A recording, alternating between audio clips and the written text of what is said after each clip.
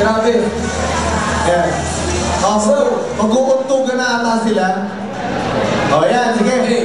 Black, tawarin mo na yung susunod. Our next cosplayer from the anime genre. Yeah. Mr. Abraham Cruz cosplaying as Master Gundam from Gundam G. So,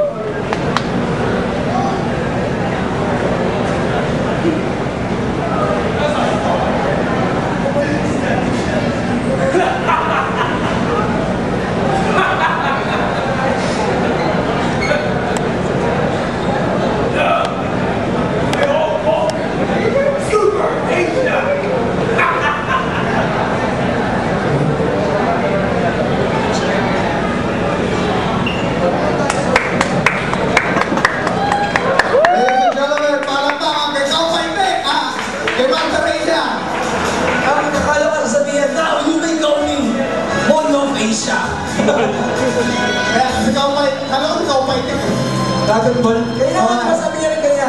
Now you may call me Super Saiyan. Super Saiyan ba? At dyan po nagtatapos ang ating Gundam. Gawa ko sa karton. Ang nakakatawa po, ladies and gentlemen, hindi po siya yung bida. Ito. Siya po yung bida. Kaya yung interview namin dito yun. Sabi ka na. Sa kabila ng ka-effect yung effect po niya. Hindi ko alam kung saan ako Siya yung tatanungin namin. Okay? Okay, Vlad, ikaw magtanong. Ako magtatanong ulit. Ayan. Kayo magsalita from there or angat natin konti? Kailangan Ayun, ito. ayan. Ayan. Ayan na yung tunay na mukha niya, no? Si Master Asia. Ayan, okay, sige. Question. Question! Kaya napapakanta ako sa song eh. Okay, number 1. Is the amount of money you spend on a costume critical to how competitive the costume will be?